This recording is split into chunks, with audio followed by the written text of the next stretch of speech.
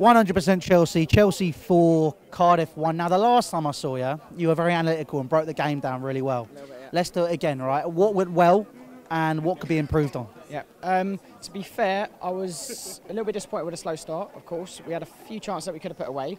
To be honest, the warm-up did look a little bit slow, if I'm honest, but to be honest, I'm happy it came good. What I spoke about last time, if you remember, Sarri being able to translate a message over to the team quick enough from the sidelines, that happened, and I think, and that's the reason we got in front again before the half. But you know, the most important thing that I saw is that the guys didn't give up. They kept playing their football.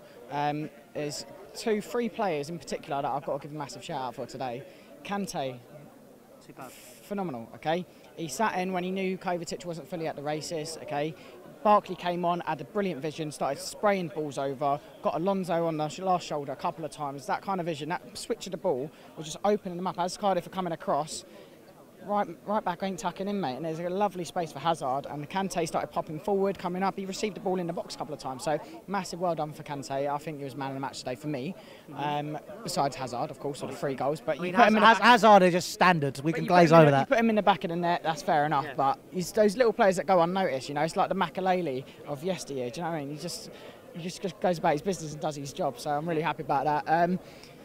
Willian came on, was dangerous going at players, won a penalty, scored a goal, impact. He done exactly what he needed to do at a time when it was important, you know. A lot of the time he was checking back, coming back on. I think Sarri needs a lot of credit today. Giroud's definitely the right shout. I was questioning it at the start, if I'm honest. Okay, I thought, bloody hell, like, you know, they got Bamba, Morrison there, they're big units, they're decent in the air. I'm like, Christ, what's he? Are we trying to put the ball on his head or what? And he played it off by putting him in there, made him think that we're potentially going in long, and he just got his body in behind and started like pinging balls off, setting people in, and bringing other players in his place. I think Giroud done a good job in that respect. One thing that I'd like to see him focus on a little bit more and stick to what he's good at. There's a little bit towards the end, he started running the channels, and it's good if you're creating space for somebody else running behind, but when the team's sitting off a little bit more, it was at 2-1 second half, when the team's sitting off a little bit more, you don't need to run a channel and make space in behind. You need to just hold it up and get your team up the pitch a little bit more. So just a little bit more intelligence. I guess that will come with the games.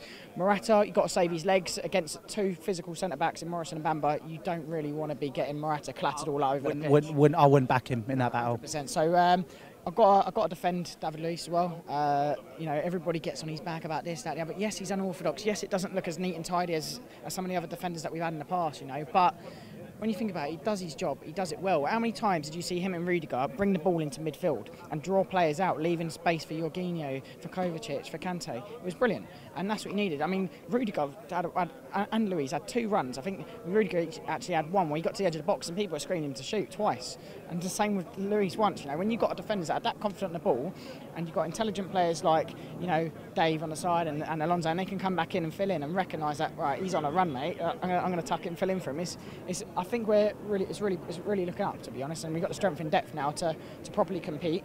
I'm looking forward to the rest of the season, to be honest. I'm really optimistic. Obviously, it's going to come down to the game against Liverpool. It's going to be quite crucial straight off the bat. That's a 6-pointer for us.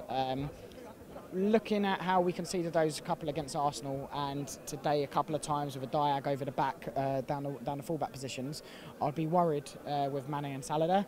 I'd probably want to tuck in those 5, secure the ball, and one of them goes out once you bring the ball out before both of them, because the last thing you want to do is lose the ball in the midfield, one diagonal, and they're in behind, and that's what they do best in the counter, Liverpool. So we've got to be careful of that when that game comes about, but we've got a number of games for that, so I'm really happy.